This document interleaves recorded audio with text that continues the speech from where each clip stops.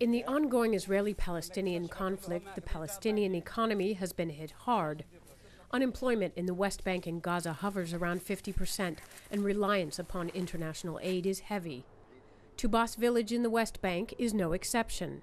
It's an agricultural town where families of 6 get by on an average $700 per month. Olive crops are the main source of income here. If it's a good season, there's profit. If not, locals have to tighten belts.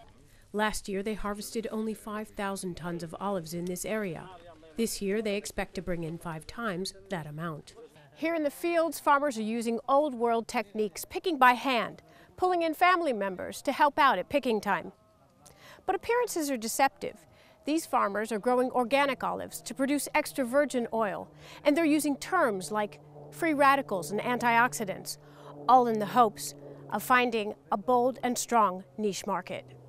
The olive oil industry accounts for 10% of the Palestinian export market, and continuing to capitalize on the product is a boon to the local economy.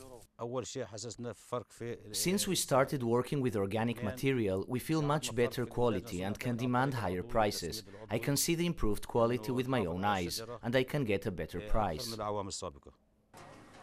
In an effort to boost the economy, foreign NGOs are teaching the farmers techniques for growing and pressing better quality oil. And they're learning marketing strategies for exporting their unique brand of oil to Europe, Asia, and the US.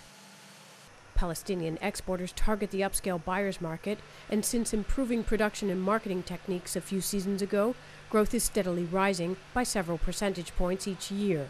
Local economists say the farmers' efforts to form cooperatives and combine forces can further strengthen their visibility and profit take in foreign markets. We are doing now training courses for them in capacity building, how to finance, how to write, how to cooperate with another cooperative, even outside, even inside. We are now in the beginning.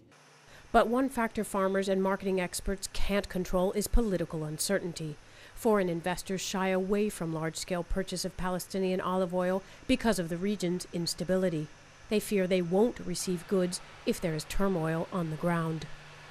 So locals continue harvesting, branding, and marketing their product, at the same time hoping for the stability that will heighten their selling potential, increase profits, and provide economic relief. For CCTV, this is Stephanie Fried in the West Bank village of Tubas.